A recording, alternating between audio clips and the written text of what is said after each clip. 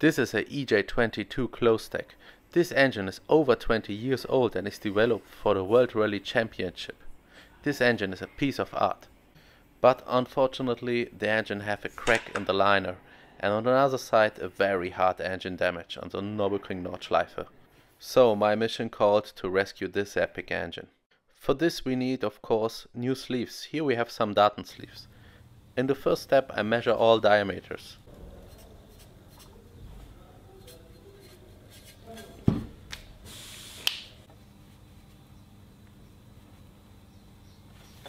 The sleeves vary a little bit in the diameter.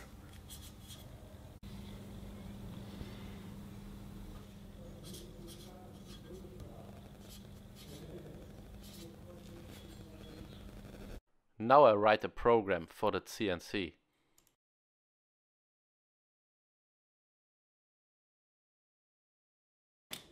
For drilling the bore I use this awesome tool from Big Kaiser. That's how a CNC program looks like.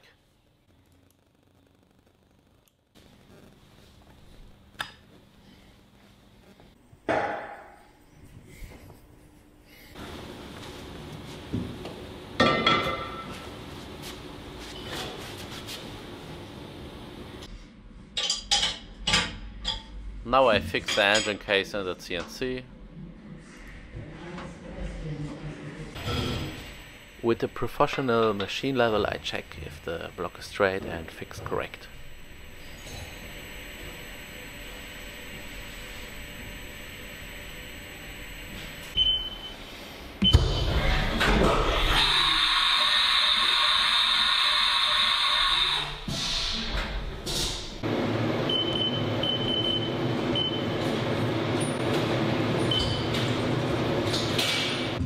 Now we set the work offset with the Renishaw system.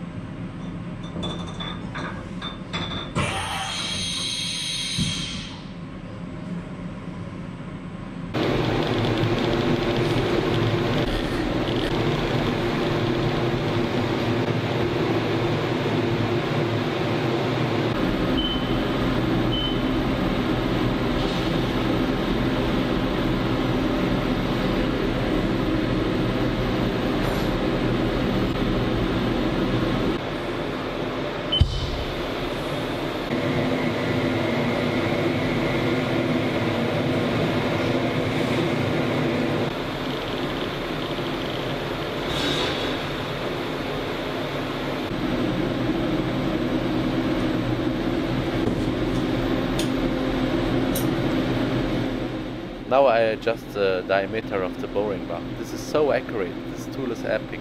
You can adjust it in the 100th millimeter perfectly.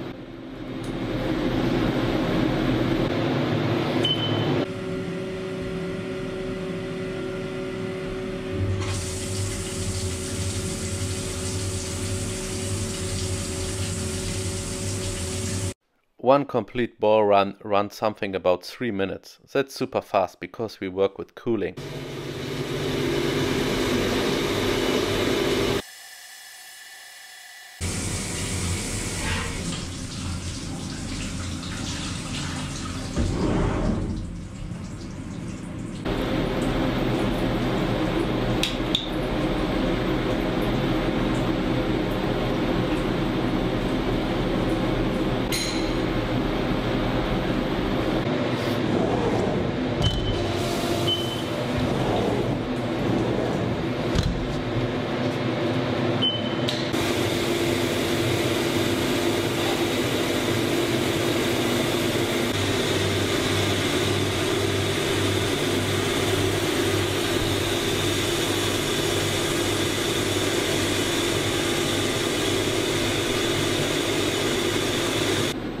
Now I'm on the limit with this tool holder.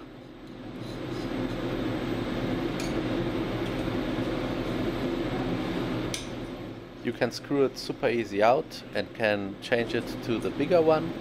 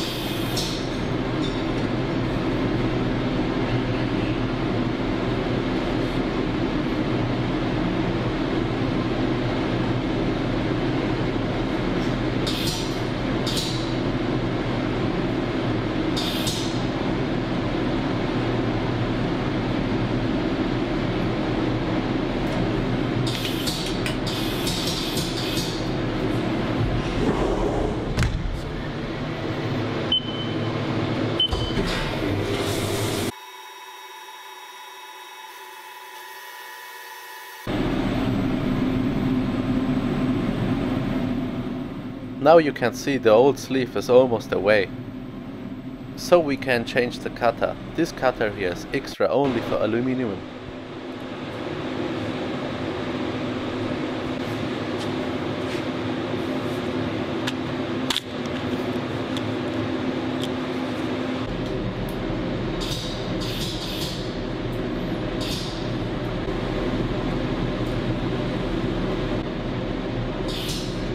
First we bore the hole for the complete sleeve, and now we do it here for the upper part.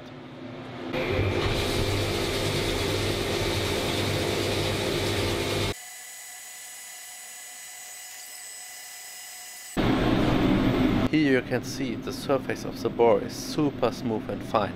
That's exactly what I want. Okay, for the other cylinder I start the time-lapse video. There you can see how often I have to change the diameter of the boring bar. There you see it is also a lot of work, because you have always to check the diameter if it's correct, but with this tool and with the CNC it is much easier than with a normal engine boring bar. And what is for me most important, that it is much more accurate and the surface is much more better than with a normal boring bar. So here I check the diameter again. Okay, then I have to change the cutter for only aluminium.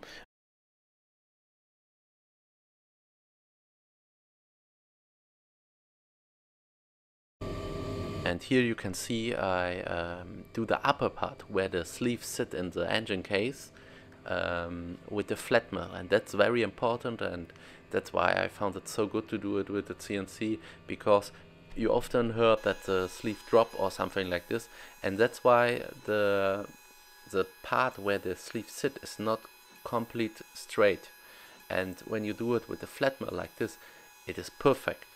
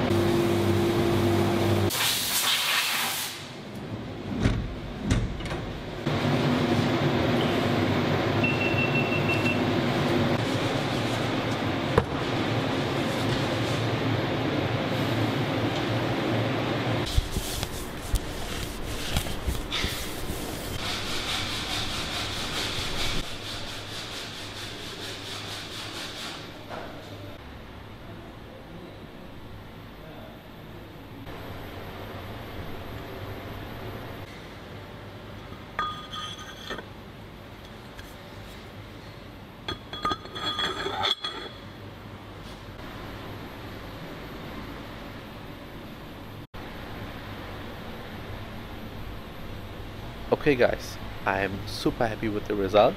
I do now the other engine side, and in the next video I show you how I press the sleeves correct in the engine case so it will never drops, and you will have a lot of fun with this awesome engine.